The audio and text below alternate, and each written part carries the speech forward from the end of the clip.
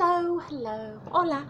I'm the Impish Scribe, trying to find and make some sense in this crazy world. I don't know about you, but one thing I've noticed over the past few days, particularly in relation to discussing Black Lives Matter, is, but all lives matter. It's a bit disappointing. It's what's known as a Whataboutery or Whataboutism, which originated during the Cold War between Russia and the US.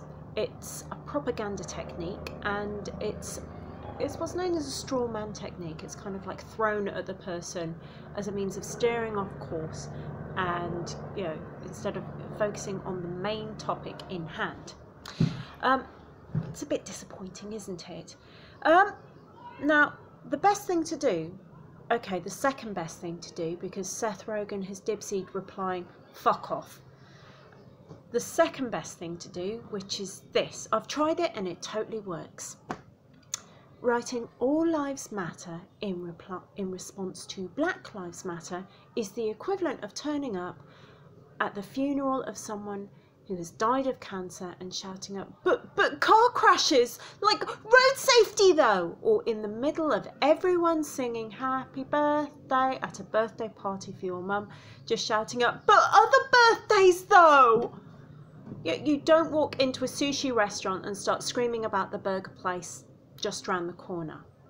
We are focusing on Black Lives Matter because Black lives do matter, because systematic racism, and if you don't have anything constructive to add to the conversation, then please just go. Thank you very much. Always works. Though I'm not going to lie, I'm really tempted to just do the Seth Rogan approach from now on. Anyhow, you can click subscribe at one of the buttons just there. It's there, right? Yeah, look at me playing piano like a giddy cat. And you can also go over to Instagram. I'm there as the Impish Scribe. I ask daily questions. You're more than welcome to join in. And same time, same place. Yeah. Please take care of yourselves. And yeah, remember, Black lives do matter.